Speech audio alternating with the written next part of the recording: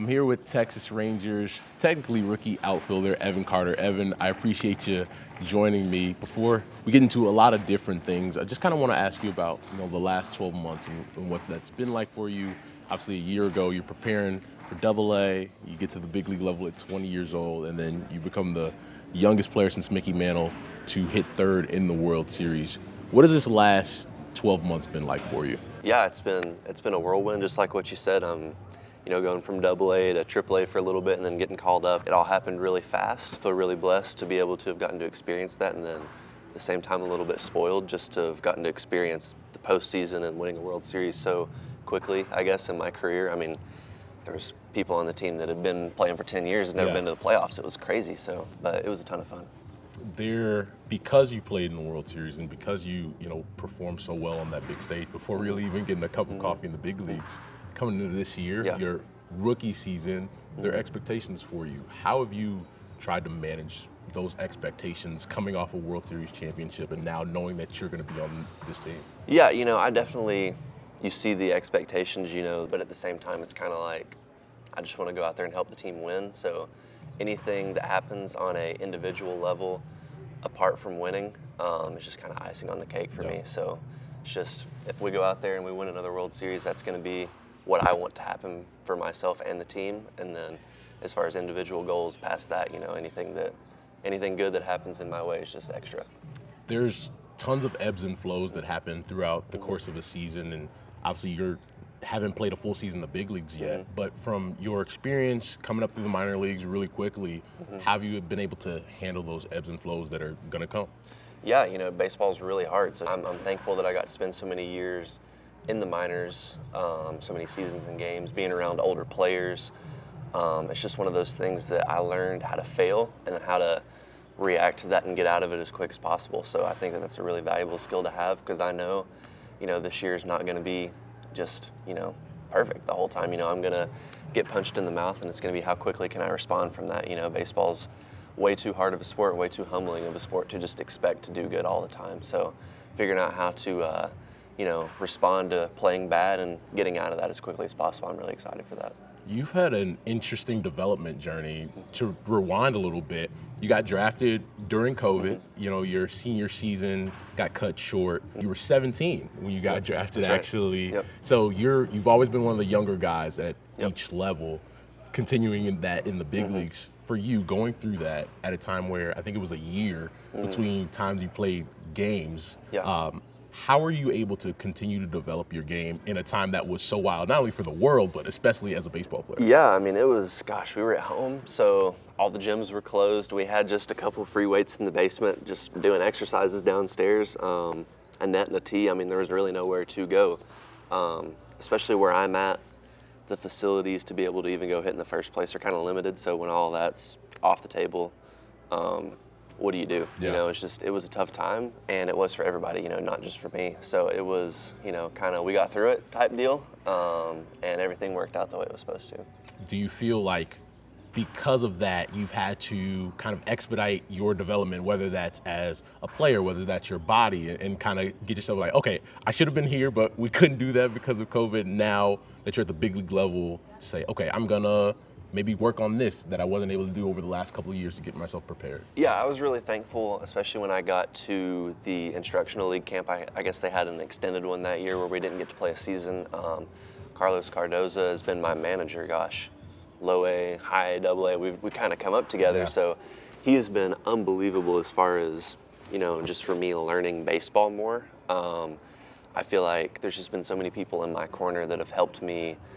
I guess if you're talking about expediting the learning process of, hey, you got to learn how to play the game. You can be athletic, but if you don't know baseball, it doesn't really, translate all the time. So I've been really thankful to have those people in my corner. And then now, too, being around older players that have been there and done that, and a lot of really good, hitters that I get to learn from and watch, and, the Corey Seagers, Marcus Simeons, all these people that, he's won, the MVP of the World Series. He's one of the best players on the planet, and getting to watch what his routine looks like and, how they prepare every day, it's been great. You're around those veteran players like Corey, like Marcus, but yourself and another young guy in Wyatt Langford are the guys who are going to be, cornerstones of this franchise for a long time. What has it been like to get to know Wyatt over the last year or so since he got drafted, and potentially being able to be in the same outfield with him, not only this season, but for a long time? I just met Wyatt this spring training, so I didn't get to meet him all. Obviously, he was in the Rangers organization for 6 months or whatever before I met him, and he's been great. Really tried to get to know him off the field, I guess, kind of get to know him as a person.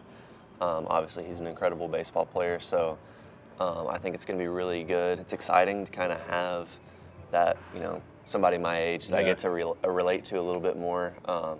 Not to downgrade anybody else on the team, but it's a little bit different trying to hang out with 35-year-olds than it is with somebody my own age. So it's been really good.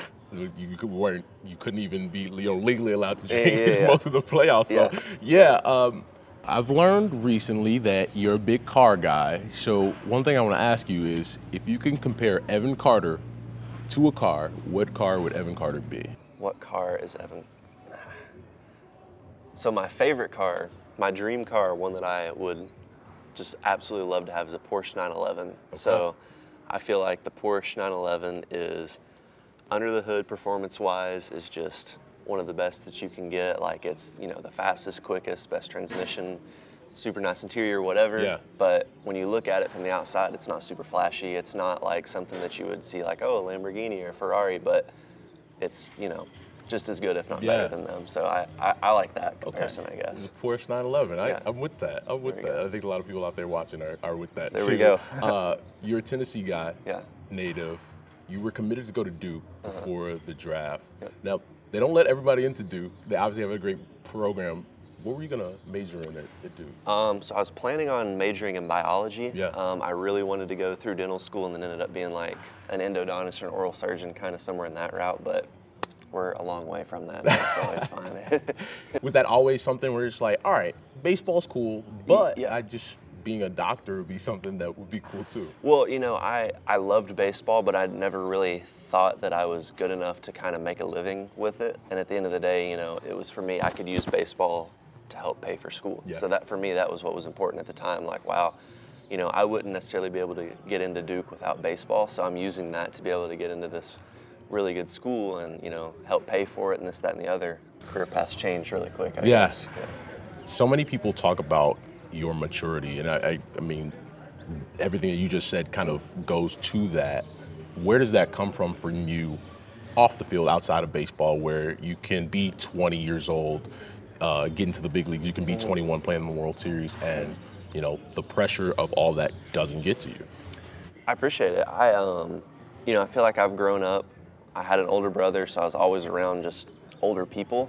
My parents were great role models for me, and I guess it would just kind of have to be, I feel like I've always kind of, whether it's playing baseball, hanging out with people, it's always just a little bit older than me, I guess. So, and especially I feel like when you get drafted out of high school coming into pro ball, you have to grow up really quick, especially like, okay, hey guys, you've never been to Arizona, you're new to professional baseball, you don't know anybody, but you're coming to instructional league in a COVID year for 8 or 9 weeks, whatever it was, and you can't see anybody. You're stuck here. So you got to grow up and figure it out really quick. So I guess that kind of expedited my growing up process for sure.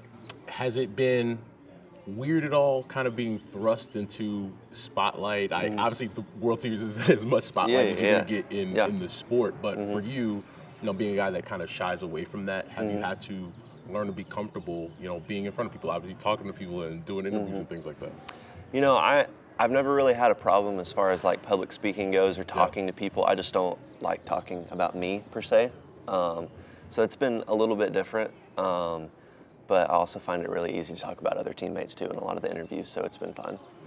As this year goes on and more people learn about Evan Carter, is there something that people don't know about you that you do want them to know about you as you continue to grow in your career? Off the top of my head, I wouldn't think so. I try and be as transparent as possible. I try and be who I am as a person off the field. I try and have that reflect on the field. So I would hope that, you see the way I play, the way that I treat others, the way I, respect the game, my faith. Like, I try and put who I am off the field. I try and let that, kind of shine on the field too. Last thing before I let you go. We talked about the maturity. I've learned that you are a Jimmy Buffett guy. Now, I'm not gonna lie. There we go. Not that many 20, 21-year-olds are Jimmy Buffett guys. So kind of how did that come about? So was that your parents? Did you just finally like, you know what, I rock with this?